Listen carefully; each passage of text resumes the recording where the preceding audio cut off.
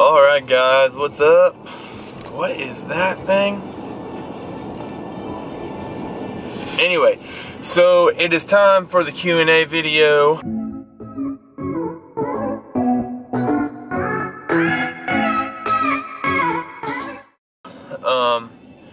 I figured I would just take a little drive, bring you guys with me. It's probably the easiest way for me to film anymore at this point. So I shared on YouTube and Facebook my story of how I became a dad, my story of becoming a foster parent and my first placement and all that good stuff. So if you haven't watched that, go check that out. It's on YouTube or my Facebook. So I asked you guys to ask me questions about that video, any questions you had about my life in general. And I have a few, not very many because no one seems to like me, but it's okay. I'll answer the ones that I have. So we're just going to drive and I will answer the questions just on my little trip here. Alright, so Paige asked, what are the requirements for becoming a foster parent? So I will answer that question. I'm just going to say that for the last, just because it's quite a list. So if you are interested in becoming a foster parent and you're wondering like, hey, what are the requirements? Stick around to the end of the video and I will tell you all about it. Alright, Clarissa said, tell us about being not married and fostering. Let me try that again. Clarissa asked, or said, tell us about being not married and fostering. The challenges of essentially being a single father. Alright, so with that, I'm very blessed. I don't feel like I am a single father. I mean, I guess I technically am. So I have family and a girlfriend and friends that are so supportive of this whole entire thing, and have been since the beginning. Like, I never got told, hey, you're crazy, or nothing like that. They were very like, yeah, do it. Like, they were excited for me. So from the very beginning, I had support. I had people that were with me from the beginning, and then since having the boys, they've stepped up. You know, do you need anything? Do you need money? Do you need us to go anywhere, get anything? Like, super supportive. They've watched the boys when I've had stuff to do. Like, I've never felt alone in the matter of this, so hopefully that actually answered that question. Anyway, and then to add on that, Leanne said, and how you handled all the arrangements so last minute, what you had to do, how you did it, and how you've made it work with you being single and working full-time. So that's a lengthy question. So it was very last minute. I got the phone call on a Friday at work. Friday or Thursday. I got the phone call on, I think, a Thursday. Yes. Got the phone call on a Thursday, and basically I had like 10 minutes to decide, like, am I doing this? Am I taking this placement or not? And foster parents, if you're watching this, you're used to that. That's the world of foster care. But the big thing with me was I was all prepared for one foster child. I had one room, one bed, one dresser, and I got a call for two. And I was like, how am I going to do this? Like, how, if you watched the video, you heard the story about how the caseworker called me and she's like, hey, I got these two boys, and I'm like, I only have one bed. And her response to that was, well, can't you sleep on the couch for a while? Anyway, so,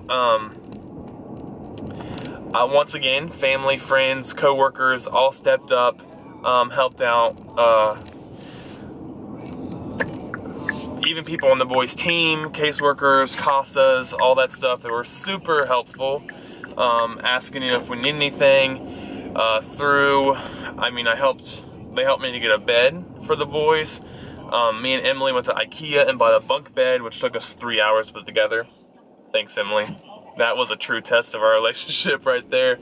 And then work, I let them obviously know ahead of time what I was doing, that I was a foster parent, and like, hey, one of these days I'm gonna get a phone call and I'll have a placement and you just gotta work with me. And my boss is super understanding, super helpful. basically said, okay, let me know what we need to do, and we did it. And so, yeah, and working full-time, when the boys first came to me, they were still in school, so I would take them to school and then go to work, and then obviously they'd come on a bus, and I'd get off of work. So that worked out fairly easily. Now that it's summer, once again, my friends and my family have stepped up. They're watching the boys, taking care of that whole situation. Ohio passed a law as well that kids can now go to daycare until they're 15. So daycare is even an option that at one time was not an option. So that's definitely helpful. All right, so Tasha asked, let me find it. What has being a foster dad taught you about the heart of God? So I actually just recently did a study called Father Like the Father. Sorry, my Reptar air freshener swinging in the view.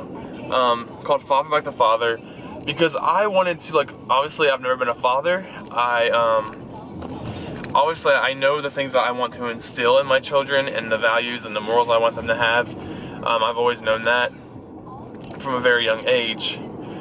But so I did this study called Father Like the Father, and it was all about the heart of God, and it focused on Adam and Eve in the garden, because obviously those were God's first children, human children, creation, however you want to say that. Those were his first. And just kind of looking at the story of how God fathered them in spite of their mistakes and their lack of understanding, just how he showed his love to them through that entire process. And so I think that's the one thing, if anything, that God has revealed to me is his love through all of this. Because if I, who am I, if I can take in these broken children and I can love them in spite of their mistakes and in spite of their lack of understanding and all X, Y, and Z, in spite of all of that, I can love them unconditionally. How much more can God love me unconditionally, who is perfect and without flaw, when I mess up and when I make mistakes? So if nothing else, it's opened my eyes to the truth about God's love, how deep God's love goes, and how just amazing God's love is for us. It's like I said, I'm a mere human who messes up every day, and if I have the capacity to love that way, how much more can he love me as his child? Okay, so now to the foster care requirements. Like I said, if you don't want to watch this, turn off the video. It's fine. I won't get super upset. I mean, just a little bit. But I'm just going to, I think I saved a document on my phone of all the requirements, because I don't want to miss anything. So I just wanted to kind of read over these and let you know what the requirements are if you're interested. I encourage you, if you have the smallest thought of like, hey, maybe I should foster, maybe I should adopt, look into it, pray about it, search that out. Like, the foster care system is in such a need for parents. Like, it's unreal. And like, I wish I could help more than I already am, because like, these kids just need love. They're broken, they're hurting, and they deserve love. So if you're thinking about that, pray about it, see what God says about it. If you have questions, talk to a foster parent, comment, call me, text me, something. Like, I will help you as much as I possibly know how. Anyway, now to the requirements. So let me find somewhere to pull over, actually, so I can read all these without interruption. Okay, so this is foster care and adoption licensing requirements. Keep in mind, this is for Ohio. So if you're watching in another state, my gosh, what is that? Sorry, squirrel. If you're watching in another state and are curious about the requirements, be sure to look it up. It should be a simple Google search, but what I want to go over is for the state of Ohio and their requirements for adoption and foster care. So, let me slow down. In order to adopt, you must be at least 18 years of age. In order to foster, you must be 21.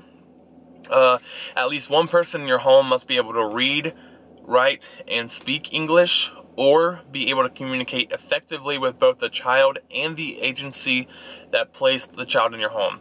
So for Ohio, that's going to be English. You may be singled.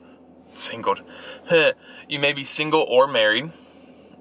All orientations are acceptable. All religious affiliations are acceptable. You must be able to provide contact information for individuals who can provide references for you. So this is a case where they do check your references. I know at least for my agency, it's either a handwritten reference or an email. That is something that they do. They do. I'm such a child. Your household must have enough income to meet the basic needs of those already living in the home and to make timely payment of shelter costs. So paying your rent or your house payment, your electric bill, your water, food, all of that has to be met already prior to becoming a foster parent. You do not have to own a home, but must have enough space available for foster children and their belongings. You can rent and foster. For foster children, you must have a separate bed for each child and separate bedrooms for children if there are boys and girls over the age of 5. You must be free of any physical, emotional, or mental conditions that could endanger the child or seriously impair your ability to care for the child. So you have to have your doctor sign off saying that you are in good health mentally and physically to actually be a foster parent. Everyone 18 and over living in the house must have criminal background checks completed, as well as child abuse and neglect checks. If you have something on your background and you're worried about that hindering you from being a foster parent, ask your local agency. I don't know all the specifics as to what is or what isn't allowed, but reach out and ask. Don't just assume that since you have something on your record that you can't foster. Just reach out and ask and figure out for sure.